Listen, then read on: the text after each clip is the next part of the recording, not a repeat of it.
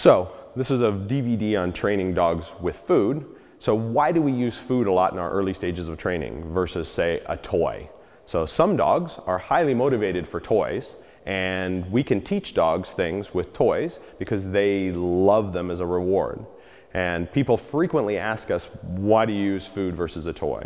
And so there's some concepts that are important to keep in mind when training with food. One of the things is that we can manipulate almost any dog into doing something for food.